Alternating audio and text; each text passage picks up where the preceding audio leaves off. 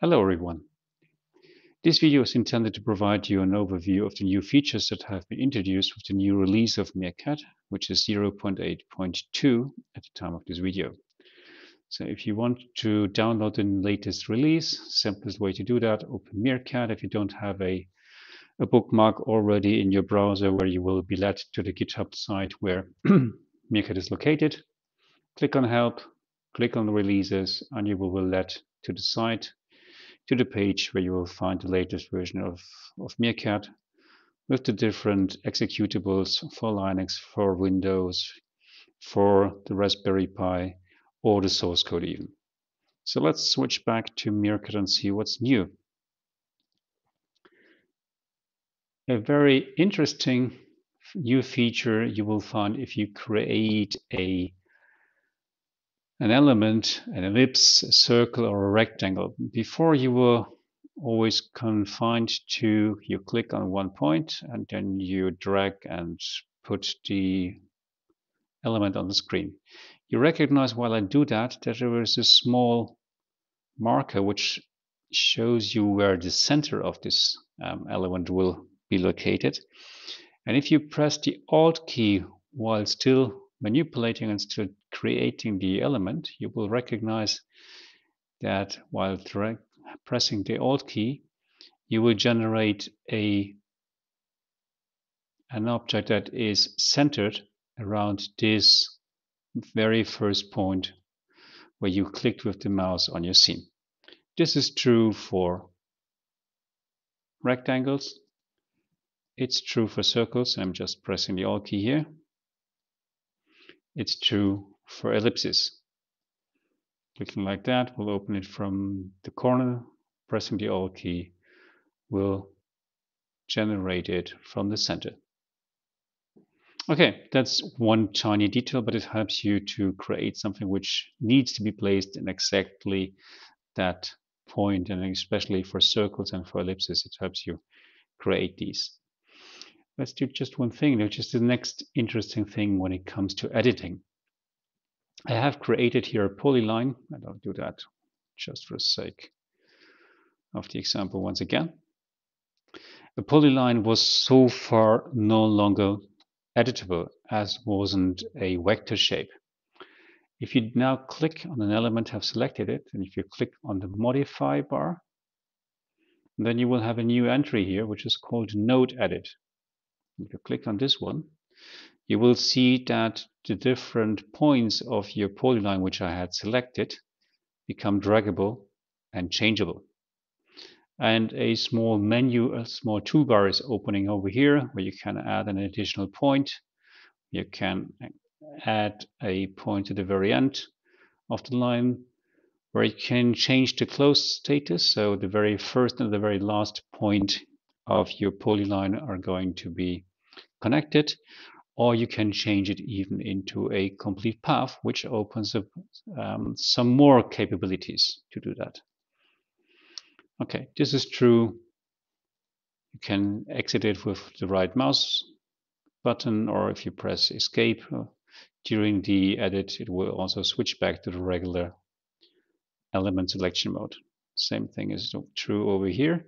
You just need to be mindful that some elements like a rectangle or like a ellipse or a circle as selected over here are containing a slightly different element, and they need to be converted first into another element type before this feature becomes available for them. So if you, for instance, have a look over here, I have selected a circle, will recognize that the node editor element icon is deselected, indicating this is not a non-editable element so far. But let's do one thing. Click on the right mouse button. The context menu is appearing, and select Convert to Path. Selecting it once again, and all of a sudden the node editor becomes available again. So what you do recognize over here, and I'm just zooming in, you do see that you have once again points being indicated over here that you can just drag and manipulate accordingly. And as you might know from other vector manipulation programs like Inkscape and others, you do have some elements here, some handles, which allow you to change the shape of the curve. So There are a couple of commands over here which allow you to manipulate the different things. I'm just playing around a bit without explaining too many of those. So why don't you use it, play around, and get familiar with the tool? Exciting new feature which helps you to manipulate things without needing to fall back on a program like Inkscape. Okay, so much for the node editor. There is another interesting new feature that has been introduced with the latest version 0.8.2, which is if you do hover with your mouse button over the tree area where all your operations and your elements are being displayed, you recognize that there were some tooltips popping up explaining what is this all about, what kind of operation this is. It provides you a bit of an information about the contained element and so forth. And you do have another nice feature. If you, for whatever reason, want to make sure that an element is going to be suppressed from the burn operation, then you can do one thing. You can just eliminate here the according reference to the element out of the operation. So this element over here is not contained in any of those operations. So it's not going to be burned. We can provide some evidence of that. If you click on simulate, you recognize that area over here where the element is located is empty. That has gone unnoticed so far, although this is a nice feature to make sure that you're burning only those elements that you require. MeerK40t is from now on warning you about such a fact. Just deselecting here for the purpose of the demo. You do see that here at the operation side, you have warning indicators stating you have unassigned elements that won't be burned. And if you're not sure which one this is, you just right click here on operations and choose select unassigned elements. And then all the elements, or in this case, just the one element that you do have, is becoming selected and can be manipulated accordingly, re-entered into an operation whatsoever. And just do that for the purpose of this session. So it's once again allocated over here. Let's assume you have done all of this stuff and your burn has failed and you just want to repeat one thing. You can do one thing. You can just delete all the unneeded elements from your design, which is a bit tedious, and you just need to make sure that you're not saving the element, saving the file afterwards. Or you can do one thing. You can disable the relevant operation which you don't need. Let's assume this operation over here was successful and you don't want to repeat it or for whatever reasons. There is a simple opportunity for that. You can right click enable disable operations and then it's called disabled, and you do have something over here which is actually been hidden. The reason is because I already in a previous effort here I already chose to deselect this element, this checkbox over here for this operation stating if it's not enabled, then it shouldn't be visible either. So to eliminate it from the display in the scene, which helps sometimes to establish what are the remaining elements that I want to deal with.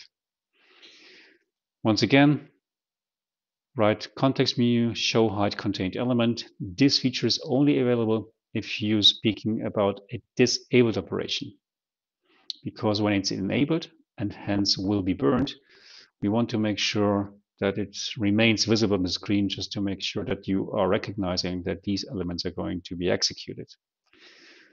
Show hide contained elements. And you have a small ghost showing up over here indicating that there are elements contained therein, but they aren't shown and displayed, and hence if you click it again, they will become visible again. So a nice feature which is a bit similar to other programs, features like layers which you can show and hide. So, so much done here for the new functionalities that you have within MeerK40t. There's one thing which I'm not going to show you, but which I want to mention. You should give it a try right now if you haven't so far and look at the different options for rastering. Let me just quickly show you one thing over here. Because in the latest release, the rastering has become much smoother. There was a lot of effort that Tetherize put into this operation to make sure it runs as smooth and flawlessly as it can. And it has greatly improved in its performance. And new is as well here that you have the opportunity to change from unidirectional to bidirectional rastering, which wasn't available so far, only if you were using some specific commands to enable this. The reason is because bidirectional is normally the preferred method if you want to execute the raster quickly. So the laser is burning on going hither and also on the backswing dither. So it uses both the fore and the back movement for burning and makes it quite quick.